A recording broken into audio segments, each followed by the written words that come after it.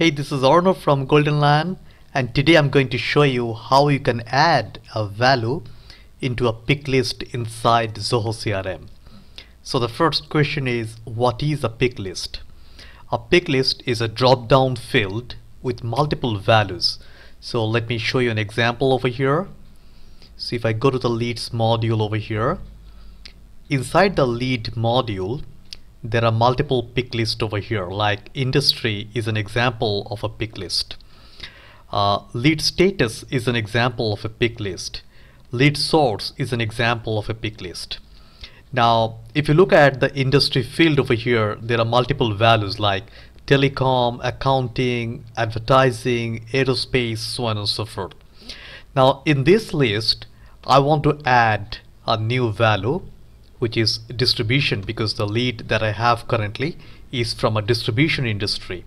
So in order to add that new value, you need to go to setup, and under the customization, under fields, I wanted to add a new value into the industry list under leads. So choose the module as leads over here. Now select the industry from here, like I can see the industry field over here. Click on edit, and over here you need to add the new value. So add new values and type in distribution. Okay, press add, and then you can sort values alphabetically.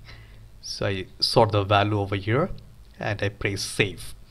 Now please note that industry is there not only into the leads module but also in the accounts module. So you need to insert the same value into the industry field within accounts as well. So choose accounts from here, and in the accounts module select the industry field, like I can see the industry field over here. Click on edit and then add the new value. So I say distribution, say add, and then I sort the values alphabetically and I save this. Now if I go back and if I create a new lead from here, I'll be able to see that into the industry list the new value distribution has been added over here. Okay, and the same value has been added into accounts as well. Like if I create a new account over here under the industry list, I'll be able to see distribution has been added over here as well. The reason we have added into account as well, because when the lead is converted into an account, the same industry value should flow into account as well. So hope you have enjoyed this video.